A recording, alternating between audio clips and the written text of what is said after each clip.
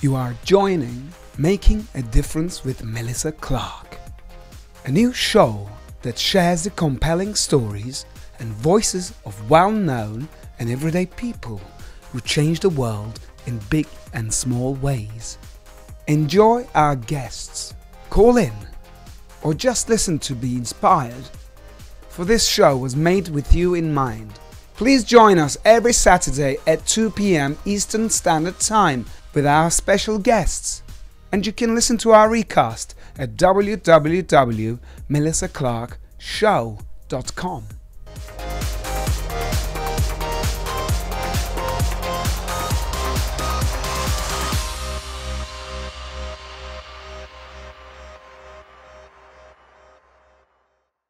Hi, thank you so much for joining us here on Making a Difference. I'm Melissa Billy Clark. You know, every time I have a chance to interview a cast member of The Sopranos, it's amazing memories with my family as we gathered in the living room and watched it together. Sopranos Con had a successful event last year, and they are at it again with another con October 10th. And who better to invite than Federico Castelluccio, who played Firio Gunta. Federico is an amazing artist, actor, and just a kind soul. I always love interviewing him. Take a look. Federico, thank you so much for joining us today. How are you? Doing well. Thank you so much, Melissa. This is our third encounter. I interviewed you at Sopranos Con. We put you on the cover of Cool Magazine last year. You know, you have a new con coming up. Tell us a little bit about it. Sopranos Con, and it's an event that we're doing at the Sopranos house, actually Tony Soprano's house where we shot the film, the series. And it's an exclusive event. It's a very limited amount of people that will be there. It will be a cigar event. There'll be about 8 to 10 actors from The Sopranos. And we will have a Q&A. The audience, audience members that will be invited will be able to ask us any kind of questions. There'll be a moderator there. There will be food. It's an unprecedented event because it's being held right at the Sopranos house in North Caldwell, New Jersey. Wow. That's insane. Do you still have tickets left over? Yeah, I think there's about, they're going fast. I think there's about 8 tickets left. And we're limiting it to, very, very few people because, because of COVID, obviously. COVID. Yeah, so everybody will do social distancing. Exactly. It's an outdoor event. We're taking all precautions.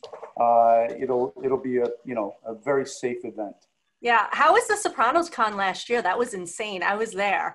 Unbelievable. I was personally, working on it the whole time with Michael Mata, Joseph Fama, and Dan Trader. These are super fans we're talking about. These guys. Michael Mata has been a person that I've worked with in the past. He's had some Sopranos events. We remained friends over the years, and told me about these super fans that wanted to do this convention. And I thought it was an incredible idea. And I said, if you guys don't do it, I know somebody else will. Yeah. So they hopped on it. I helped them out as much as I could. I think we were expecting like 4,000 to 4,500 people. 15,000 showed up. Wow. Everybody came from around the world. I met people from Australia. Yeah, we had people all over the world, Melissa. It was just crazy. I mean, I had lines from the minute I sat down to the end of the evening. I didn't even get a chance to experience the whole thing. We had Dominic Canese, who was singing in the evening on the Saturday night. He was singing beautiful Italian songs. We had Alabama 3 that was singing they were playing the actual opening song to The Sopranos. It was amazing. It was an incredible event. I know. I waited in line to get it. I have it in my drawer here with the rest of my buddies. You didn't have to wait in line. No, that was so nice. And Federico, if I can just tell the audience of what an amazing person you are. You were exhausted. You were there literally for hours, and people kept coming to you, and you had like bodyguards near you, and they're like, he's tired, he's got to go. And he's like, no. Federico's like, no, I want to keep signing because these people came from, far away to see us. So thank you so much for being so kind. Oh, it's my pleasure. It's really important. I think, the fans are what make us, basically. I mean, they're the ones who really deserve to have the time to meet us and to get an autograph and a picture. So I just don't want to disappoint anybody. I think that, you know, it's so important to please the fans, you know. You're so kind. And you're in partnership with these Soprano cons. Why is it so important for you to keep these alive? Well, just exactly what I said. Yeah. The tagline is for the fans, by. Yeah. So it's all about the fans. I mean, there's still a demand to meet some of the actors and just experience, you know, what it is to talk to a Sopranos actor, you know. Yeah. It's about them more than anything, and they're the ones really. If you think about it, it's now what, 20 years later. Mm-hmm. Yeah. It's really 20 years later, and we have all of these fans still interested in coming and knowing about us and meeting us, and it was an iconic television series. So. I mean, you know, I was a fan before I ever got on too. Yeah, tell us about the time when you got your call. When you got your call, you wanted to go and audition for Furio. Oh, okay. But you did, but it wasn't Furio. You actually auditioned for somebody else. I auditioned for another role, which my manager, actually my agent, Bob Barry at the time, God rest his soul, was a great guy. Yeah. From BHB, Barry-Haft Brown. He called me up and said, listen, Federico, you know, I know you've been wanting to get an audition for this show. You've been bugging me week after week. I finally got an audition. I said, great. Hopefully it's not, you know, a one-day thing. You know, it's not like an under 5 or anything like that. He says, well, I'll send you the sides and, you know, you'll read it. I sent your picture in. They want to see you. Mm-hmm. I read it, and I was like, at the time I was 34. And they were looking for a John Gotti type. You know, I didn't look like that. I had long hair. Which yeah. Look at You're still scoring the ponytail. So it's 6-8 months already, and I've been, you know, my hair grows kind of fast. But anyway, so I called my manager up. I said, hey, Bob, I said, this is like a John Gotti type. This is totally not me. Mm. I said, I mean, he goes, well, they want to see you, so go in. I went in, got a call back, and then never heard anything else. Right. When I saw who they got, which was Vince Curatola, man, he was so perfect for that role. And you could tell that the casting, you know, and that's why they won an Emmy. I mean, they won an Emmy for casting. Yes. They absolutely nailed it with you know, Vince Curatola. Wonderful actor, by the way. The second time was about 6-8 months down the road, and you know, Bob calls me and says, hey, listen, you know, I'm going to send you something. At the time, they would send faxes. Mm-hmm. So I'm going to do a fax of this character. I think, you know, you're right for it. I read it, and I was like, Furio Giunta. It was just Furio from Italy, Tony Soprano's cousin. Mm-hmm. It was Tony Soprano's cousin, and, you know, he's born in Italy and comes to New Jersey. And so there was I called him back up and I said, listen, man, this couldn't be more perfect. And went into the audition. I remember, I think it was Mary Clay Boland who was there that day, and she put me on tape for the producers. Mm-hmm. And I remember her shutting the tape and saying, Federico, thank you so much. That was like a breath of fresh air. And wow. I said, wow, I've never heard that one before. Yeah. And I walked out of there feeling pretty good, you know, and my agent calls me back up and says, look, they sent the tape in to the producers. They want to see you in 2 days. Mm. So I went, auditioned for the producers. Then the third callback was with James Gandolfini. I waited about almost 2.5 weeks. And mm-hmm. they were, apparently what I found out later was that I was one of the first guys to come in and blew them away. And it was too good to be true. So wow. And a director, you know, a producer wants to see other people, wants to see if there's anybody out there that they feel is more right for it, you know? Sure, yeah. And when they didn't find anybody in 2.5 weeks, they called me back to read with Jim Gandolfini. And that's when basically the deal was sealed. When you first met Jim Gandolfini, he's such a wonderful man. How was your relationship with him?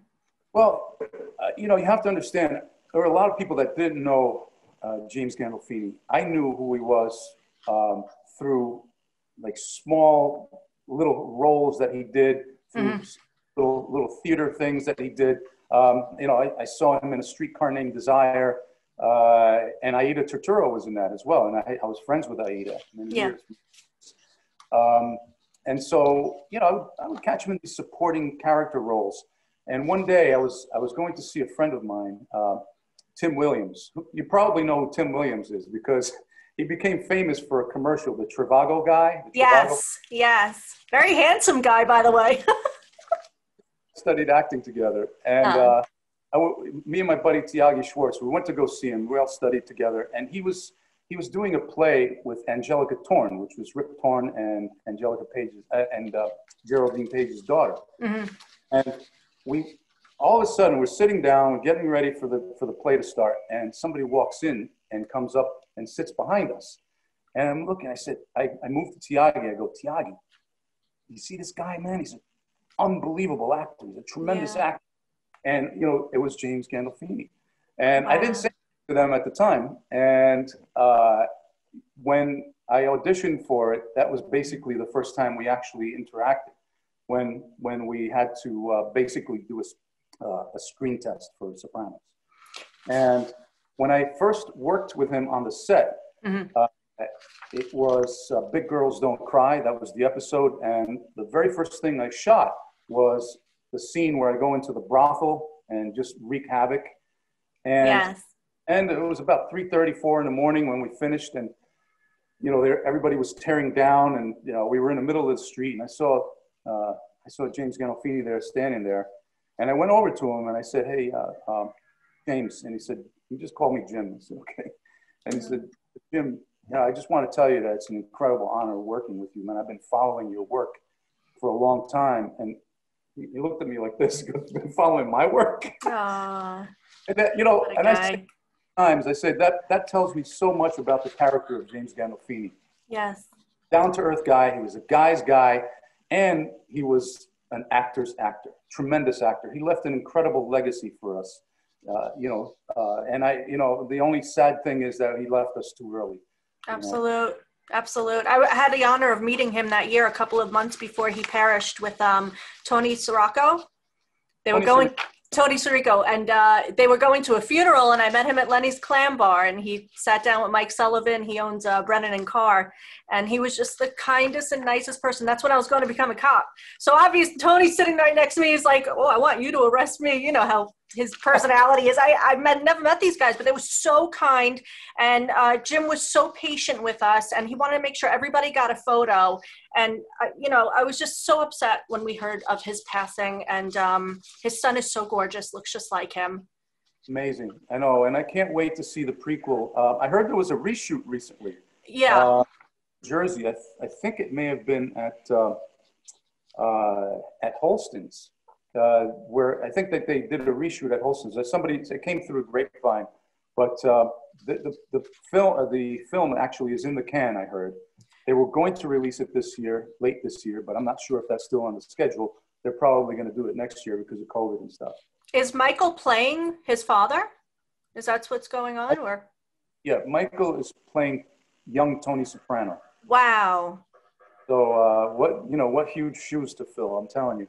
Yeah. But, that he's good. He was on a television series, recurring on a television series. I forgot which one, but anyway, they said that he's got the chops, and I'm very. God bless. You know, I would like for you to tell that story, the episode where you did the whole havoc, where you went and you beat the lady up. Remember, you did that whole thing, and what did you do? You punched the guy, and then you had to punch her. Can you tell that story? I like it. It shows your kindness. Well, here's the thing. When we did that scene, well, let me back up a little bit. Sure. With my first audition for producers and director, that was Tim Van Patten was the director of that episode. I came in, and I think that, you know, being that what Terry Winter said, Terry Winter is actually the one who created Furio Junta. He created Furio. And he was one of the writers at the time, and he he told me later on that, you know, they had so many people coming in, you know, dressed like, you know, like all in white with a hat, you know, mafia guy. They had no concept of what this character was. And he says, what you brought to the table was almost like you walked off of my page. That's right. The only thing was that your build was athletic, but we weren't sure if you could throw a punch, you could fight. Yeah. So he said, when you mimicked all the fighting in the thing, I remember them sitting back when I was doing all the you know, the kind of fighting and stuff. That's all my background from Paterson. You know, I would get in a fight every other week. Yeah. Streets, but you know, and so that was all preparation for Furio, I guess. Absolute, yeah. So when I actually did the scene, I remember the Asian woman, the Asian actress. She came up to me. Well, she sent me a letter after we had worked together. Mm-hmm. She said, "Federico, it was such a pleasure working with you. I couldn't have been beat up by a nicer guy." That's right. That was so cute. You know, it was really sweet that, you know. Well, they had it in the, I mean, I'm sorry for interrupting you, but they had it in the script for you to hit her twice. And you're like, hey, listen, I'm a big guy. I'd kill her if I knocked her twice. So you opted for one. Oh, that's one of the things that I said. There were several things that in that particular scene, I felt there was something missing, an Italianismo. And I basically ad-libbed a couple of lines towards the end. Yeah. And it was well known that they didn't want any ad-libbing. They wanted their lines, and that's it. Right. But really kind of felt in the moment that everything was going so well that I just did it. And so then I didn't hear from them for 2.5 weeks, and I'm like, I totally screwed that up, man. I'm not going to get this job. And like, oh man, I kept calling my agent, and he's like, look, you know, it's still on the breakdowns, meaning it's still not cast, the role. Yeah. So, man, I can't believe it. I know I nailed that. And, you know, and so it turns out when I came back to read with Gandolfini, that line that I ad-libbed in Italian was written in the script. Oh my God. It was cool. It was, the whole thing was really cool. And I told him, I said, you know, 2 punches. They even had me shooting, and we actually shot. We shot that scene where I shoot the guy in the knees twice. Yeah. So that was overkill. So, you know, they cut out the second shot, and we just you know, showed one shot to the knee. And it turns out that the actor who played that role, his name was Stephen Payne. Yeah. Stephen Payne. And he did it real well. Actually, we knew each other. We had worked together many years ago in a play. So what advice for the new actors that are listening, what advice would you give to them if you have, you know, an inkling to change something and you really are feeling strongly about this change? Would you recommend somebody telling the director or the writer? Yeah, I mean, look, if you're auditioning, you gotta, you know, it comes down to choices. You feel very strongly about a change. Either you speak to them and tell them that you're going to do it, or you just do it and see how it goes. But if it feels natural to you, if it feels right, you know, I would go for it in an audition. But if you're hired and you're dealing with a director, you would have to go up to the director and discuss it. It's always important to discuss any kind of changes that you feel are necessary, or line changes or anything like that. With the director. And if they feel strongly about it, they'll say, well, you know what, maybe we'll shoot one that way, and you know, we can do it my way as well. Sometimes they'll do that, or they say, no, I'm sorry, but that won't work. But as long as you have dialogue with the director, you know, you'll be okay.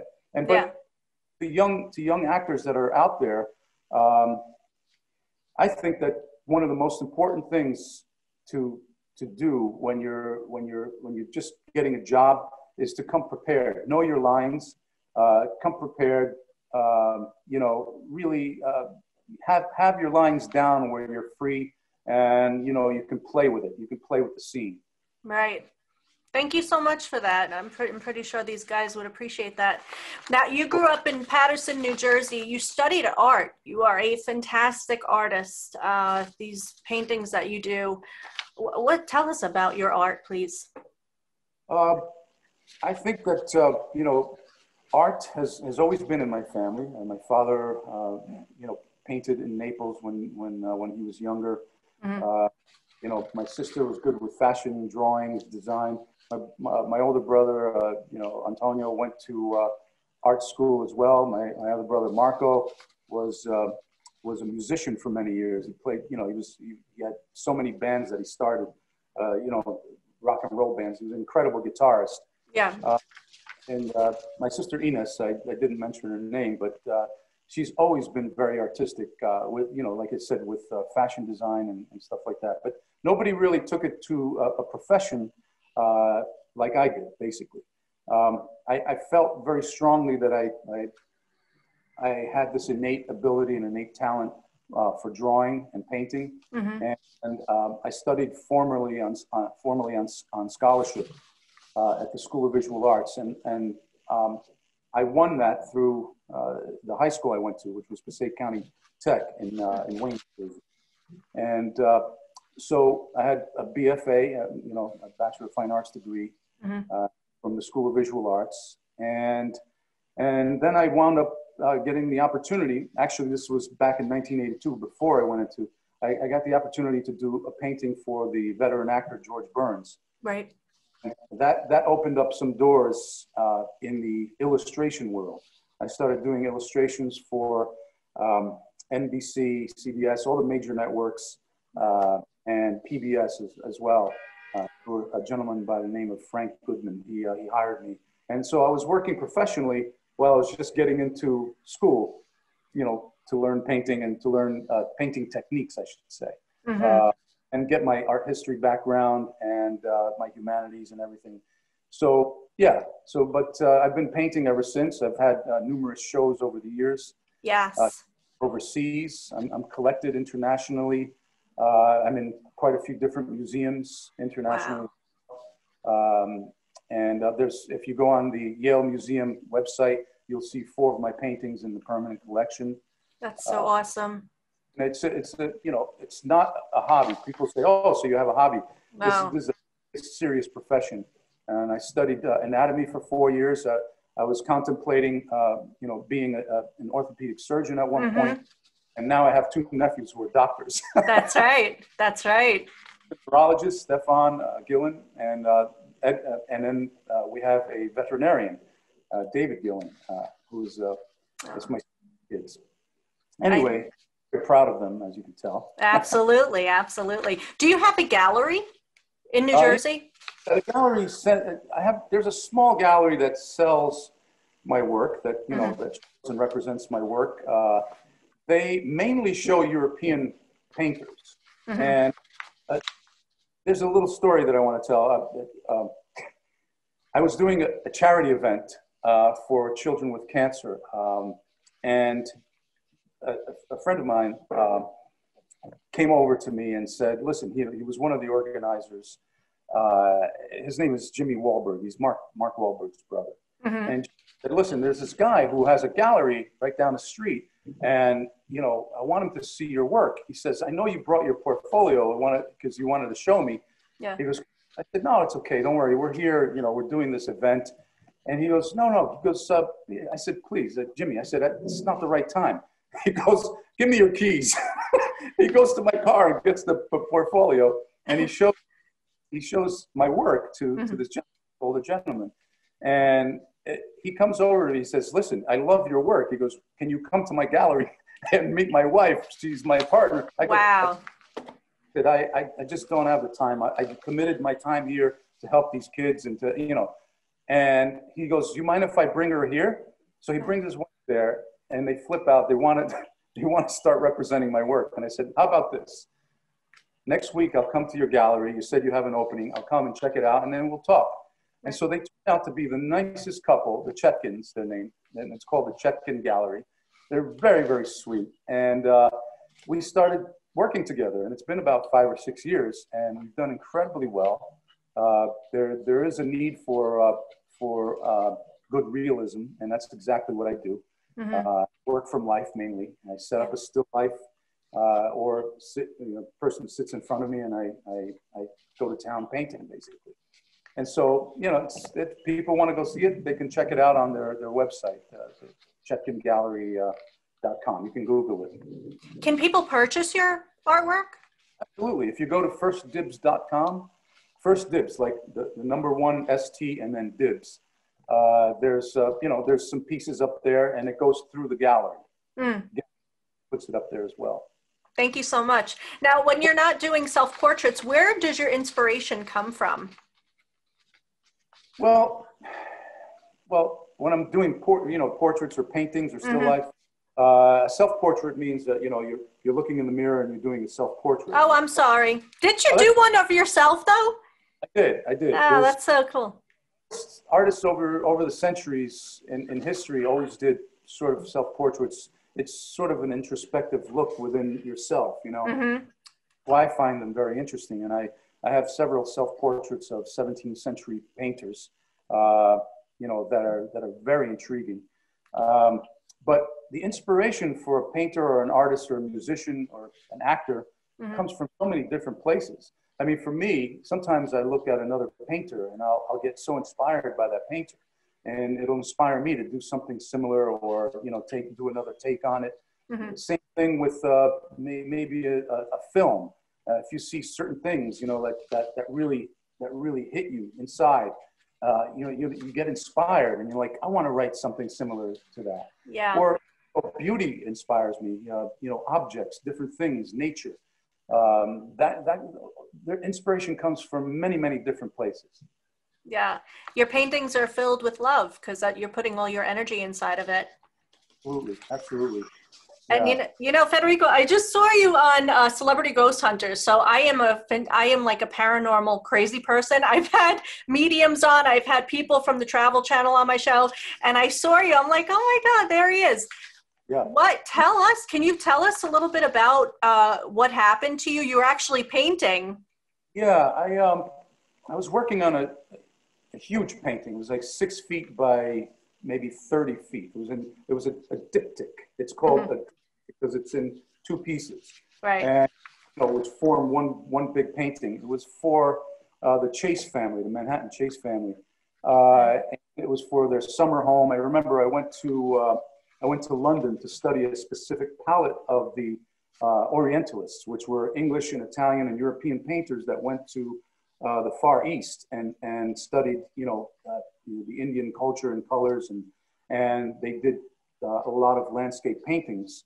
Right. And so I studied that palette, and I needed a large studio. My studio wasn't big enough for that. So I rented a studio in a 40-room mansion in Madison, New Jersey. Wow. And so nobody lived there except for a Catholic priest that lived upstairs from me. He used to be a cop, very interesting guy. And so I would paint late into the night, 3, 4 in the morning, and then either, stay there, sleep there, or just go home. So one night, and I would always have the door open, and so I remember I was painting, and I had the music kind of blasting, and from the corner of my eye, I saw someone peek in, someone short peek in through the door, and I looked, and the head went back out, and I'm like, hey, hello. And who's that? I go out into the hallway, and it's a wide hallway, and I looked both ways, and I was like, oh my God, I shut the door right away. I was like, that freaked me out, man. Oh my God. What? I mean, hopefully that was somebody that just ran away, but I didn't hear. Anyway, a couple days later, or maybe the next day, I forget when it was, I saw the priest, and I said, his name was Ed Dillon, Father Ed Dillon, and I said, Father, I said, by any chance, did you have someone over the other night? Did you have somebody staying with you? He said, right. He goes, no, you didn't have like someone like a niece or anything? He goes, no, why? He said, well, and there was a school, there was like a grammar school on the premises as well, right. from this mansion. So I was like, I don't know if my mind was playing tricks on me or what, but he goes, wait a minute. he goes, what did you see? I said, I thought I saw a little girl. Yeah. And he goes, wait a minute, you saw her? And I was like, who is she? He goes, he said, that's Alice. Oh now, my God.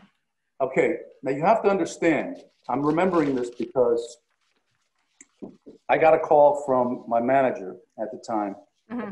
And she called me up and she says, hey, listen, there's these people that are doing this show. It's called Celebrity Ghost Stories. I said, oh man, I said, this sounds cheesy. I said, Yeah. He goes, do you have a ghost story? I said, do I have a ghost story? So I start telling her on the phone. She goes, I don't want to hear anymore. She goes, just, I'll get the producer on the phone and you talk to him. Wow. So I talked to her and I said, listen, before I commit to something, could you send me some tapes, just to see if this is legit? Yeah. And some tapes, and it was totally legit. There were some really big names on there. Yes. And, so I decided to do it. So when I decided to do it, this was 10 years prior, this whole event happened. Right. And I couldn't remember the priest's name. It was like Father something. I don't remember his name.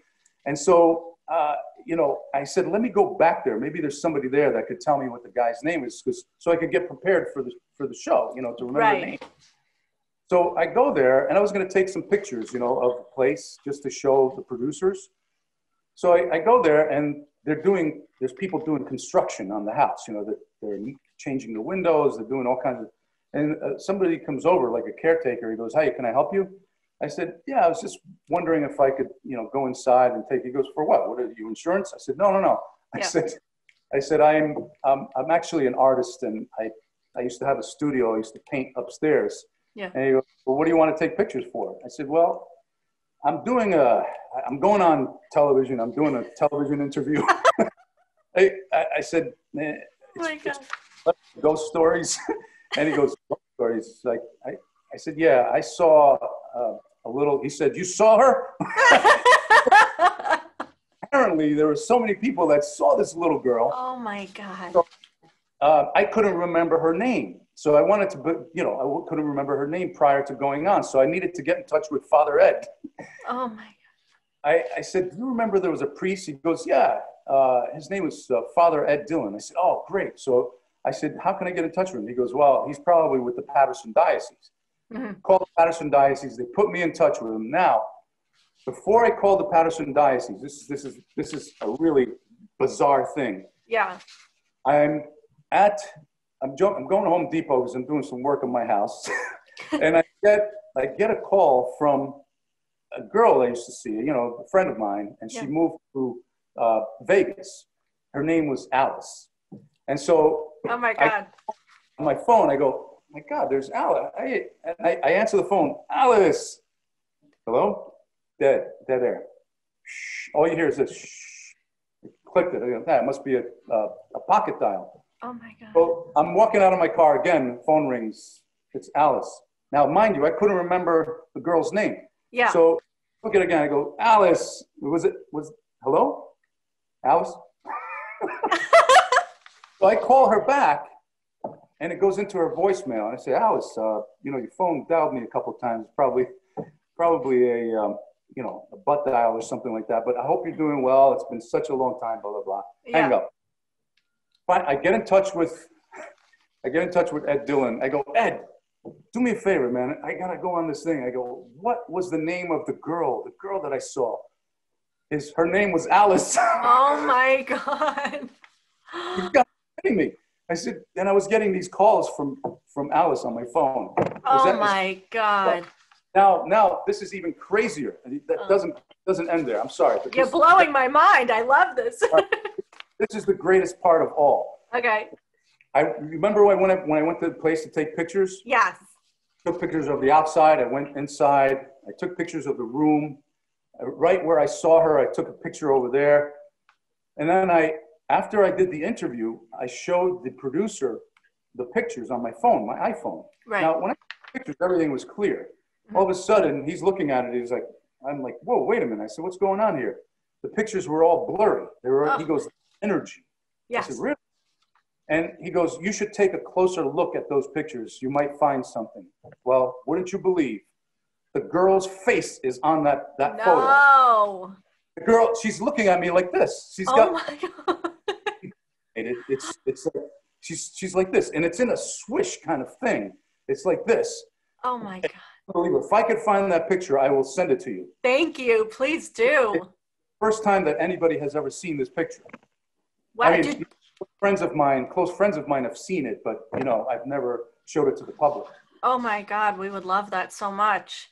Yeah. Did you believe in energies or ghosts or spirits before this? No, I mean, I knew there was an energy. I was open to kind of things like that. Yeah. And you know, when you're in sort of that alpha state, that you know, your mind is open to so many things, like a child. Yeah. You know, when you're thinking, you know, you're just thinking of so many things, and your mind is just open. You know, it's possible that something enters like that. You know, that's what I'm thinking. But I wasn't I never believed in ghosts or anything like that. Do you believe in them now? What? You believe in them now? Oh yeah, absolutely. Yeah, there's no question. There's something else out there. Absolutely. Wow, that's so cool. Thank you. I could talk about this for hours and hours. Let's talk about the charity that's near and dear to your heart, Madison Square. Do I have that right? It's a Boys and Girls Club? Boys and Girls Club. It's a wonderful charity. I went for the first time, and I was asked through my friend Ken Farrell, who works for B of A, Bank of America, and that it's a wonderful event. It's a Christmas event. You know, the kids they'll be putting on a performance, a show, and everything. I was so moved. He had asked me if I would mind donating my time for a dinner, and I said absolutely. You know, we do that from time to time, and so they had an auctioneer from Sotheby's there, really a veteran auctioneer, and I've met this guy before, and he's auctioned me and other things off in the past. Right. They started off the auction, I think it was at 5,000 or something like that. And there was this one table that kept bidding. And there was this woman was just so excited. She kept bidding, it kept going up. You know, it went up to like, I think $12,000, and it went to 11 or something like that, or 12. Yeah, it went to 11. The lady that really wanted it, and you know, and her family were at this one table off to the right. And you know, the husband looked at her. She goes, "You want to go to 13?" and she goes, "No, that's, you know, it's going to go crazy. Don't." And so the other table won it at 12. And so I could see it in her face. She was so disappointed. You know, they bid up to 12,000. And so now I tell the auctioneer, I whisper, I said, "Tell them I'll do, if they'll split it, if they'll both do 12,000, I'll do both. I'll do 2 dinners." And so he said, Federico would say he would do both dinners if you would, and they both agreed. So we raised $4,000 in a matter of 5 minutes. Wow. And so you went out to dinner with them? Is that what happens? You give them your time? This was for the Christmas party, so it was in December. So what happened with the scheduling has to kind of come after COVID now. So once things start opening up, and you know, the people from the charity will give me another schedule, and we'll do those. So it's always fun to meet these people, and they love the show. They love the character as well. So it'll be nice. I've done a lot of these things, and it's just a great feeling when you can sort of give back a little bit, you know. Yeah. In a small way like this, you know. I love it. And you have a brand, Badass Brands, and some of the charity organizations that you work with are James Foley Scholarship Fund, the Boys and Girls Club of America, Gary Sinise Foundation for Veterans. I want to have him on the show so bad. He's such an amazing, wonderful actor. Oh, he's so brilliant and so kind. And also James Gandolfini was into the veterans as well. Right. Yep. The Wounded Warriors Project. That's right. Yeah. And you all... You know, we're with Folds of Honor as well. Folds of Honor. Which is a great organization.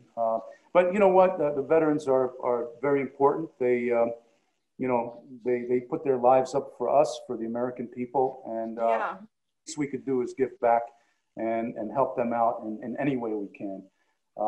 Badass Brands was started by John Castidas. He's a chiropractor doctor by trade. Came up with the idea of registering, you know, copywriting the name Badass Brands with a Z. If you go to badassbrands.com, you can see everything. You can read everything about the brands. It's an apparel line. And so it's a fledgling company. It's, we're kind of getting off, but we believe in giving back. And I think that this is kind of a thing that, would help a lot of people out. And, a friend of mine, Carl Reyes, who used to work for Showtime, is the one who introduced me to John. And when he told me about what the concept was, he said, basically a tagline for this is be bad, do good. Badass means you're just a great guy or a great girl. You're doing great things in life. A housewife can be just a badass, because she takes care of kids, you know what I mean? And does whatever she has to do as a housewife. There could be an Army veteran that is in his 90s. He was a badass in his day, and he still is. It's for people who do great things for themselves and in life and for other people. And I think it's a great concept, and it's a reason, one of the reasons why I decided to be a part of it and sort of be a spokesperson for Badass Brands. And they sell products. Are those your paintings on there, like a copy of it? No, not my paintings. There is an artist, Carl Reyes reached out to several different artists. One is from Serbia, another one, we want to give other people a chance because there's fans all over the world. Yeah. And we give them a chance to, to make a few dollars as well as an artist, and also to give back, with some of the proceeds that we make. Right. Well, we think that you're a badass. What does it mean to give back, Federico? You're so sweet, Melissa. Thank you, sir. How do you feel when you can give it back? You have the ability to give back. And honestly, it's the greatest feeling in the world. When I saw the faces on those kids, it gets me so emotional. Sometimes I can't even talk about it. Yeah. But what they did. I mean, some of these things just help them. Help them go to school. Help them. Financially, help them, pursue their dreams in theater and acting. I was just blown away. I can't wait to do another event with them when we can, legally, Yeah. You're a family man, you're a respectful person to human beings. How do you feel about the chaos that's going on in the world right now? How does it affect you? God. I think this whole thing has affected the entire world. I mean, we've been shut down for what, 6-7 months now? It's been crazy. This is a total unprecedented event that we're all going through in the world. It makes you feel like we're all in the same place. It's like you really feel like you're circumscribed in this one place all together in the world. It's disheartening in a way. The divide that's in this country is completely disheartening to me. And as actors, as artists, we want the best for everyone. We want the best for the world. We want we want to have we don't want discord. It's I think that hopefully things will get better as businesses start coming back up. People can start going back out when hopefully there's a vaccine or something that can help out with COVID-19. So yeah, I mean, look, it's disheartening, the whole thing. Yeah. Tell us, thank you very much for that, for giving your insight on this crazy year. Tell us your next project, please. Well, I have several projects that are next. The very next project is a film I'm shooting in mid-October, actually October 16th. It's called The Mick and the Trick. And it's a comedy. And I was referred to this role by another actor, and that's very rare in this business. Yeah. The actor is Peter Green. He's a tremendous actor who's doing the lead in this. And he plays a hitman who has been doing these hits for the two different mobs. the Spanish mob and the Irish mob. And the reason why he's doing this is because he was sending money to the IRA. And so now he's had enough. He doesn't want to do it anymore. And, you know, they want him to do this one last hit. And he says, no, I'm out. And obviously, you know, in that world, you can't get out. Yeah. So now now they're trying to kill him. And so I play a detective in there that basically is a dirty cop, and and he plays both sides. He's getting paid from both sides. So it's a fun role. It's a really good role. It's one of the supporting leads, and it's I'm looking forward to shooting this. And the second one of the next projects I'm working on is the writer Michael Risigliano and the producer of The Brooklyn Banker, another film directed. Yes. You can check that out on Amazon Prime. They asked me to direct their next film, which is called A Queen for a Day. And we have been in kind of slow pre-production for this film because of COVID. So we, once things clear up, we're going to be shooting this film next, and I'll be directing. Do you like directing better than acting, or? Well, I love painting and acting, and then directing. Kind of the order but I think painting is probably the closest to me. I mean, if everything left tomorrow, I still have my thoughts, my canvas, my paints, and I can paint and be satisfied artistically. Acting is, I love creating a character. I love looking at a set of words that on a page that you know nothing about. It's a blank canvas, and creating a character from there, a believable character. Which those are sort of similarities that I make with painting. An empty canvas, a set of words that you know nothing about, and you create a character. Directing is very interesting because it's even closer to acting. I mean, to painting, because it's a visual medium, and you're telling a story. You're using your implements. Your implements are actors, cinematographers, people on the set. It's an ensemble effort in order to make a film, and it's your vision. When I see people that say, "Hey, let's co-direct this" or something like this, I said, "No, you know what? I'll step out because it's one vision." It gets kind of cloudy when you have two people, and unless you're the Farley brothers. When kind of people, then they understand each other a lot better. But I would say painting is the closest. I love acting, and directing is a new love that I've been exploring since 2006. Thank you so much for your time. You're amazing. And thank you just so much for being on Making a Difference with us. Oh, my pleasure. My pleasure. To purchase Federico Castelluccio's artwork, go to firstdibs.com. That's the number 1, STDIBS.com. To learn more about Badass Brands, head over to their website at badassbrands.com. That's BADASSBRANDZ.com. Are you in the mood for Mexican? If you are in the Smithfield, Rhode Island area, head over to the newest, hottest spot in town, Lola's Lounge and Cantina at 55 Douglas Pike. Gracias. If you have a vegan product, make your vegan claim official with the only accredited vegan trademark in the world. Visit www.beveg.com. That's www.beveg.com to apply now. Making a Difference is sponsored by Preferred Health Magazine. Please visit www.preferredhealthmagazine.com today and subscribe.